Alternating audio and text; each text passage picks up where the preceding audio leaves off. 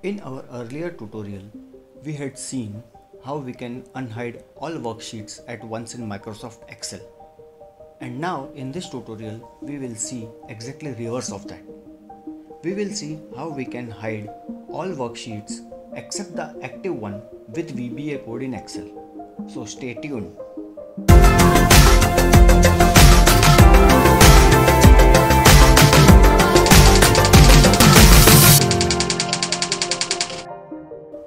Hi, I am your tutor and welcome to my channel Learn in 5 minutes. So let's start. First, let me create some blank sheets for our demonstration purpose. So now we have 5 worksheets. Now, instead of using conventional method of grouping together and hiding all the worksheets, we will write a VBA code for doing this. And after all, you are here to learn that. So let's open our VBA editor by pressing Alt F11. In this window, we will need to write our code. So first, let me put a comment here which will help me in understanding why I have written this code.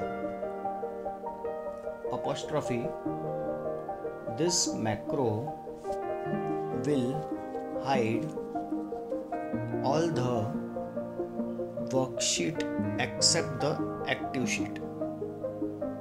Now don't write the code along with me, just pay attention on what I am writing and I will provide this code in the description box below. Okay, let's create a function now. Sub hide all except active sheet parenthesis. Now let's declare a variable here. Dim ws as worksheet. Next we will create a loop which will run through all available worksheets. For each ws in this workbook.Worksheets. Okay. Now, before we hide each sheet, we will first check whether the sheet is active or not. And if the sheet is not active, then we will hide it. So our logic goes like if ws.Name not equal to ActiveSheet.Name, then ws.Visible equals to xlSheetHidden.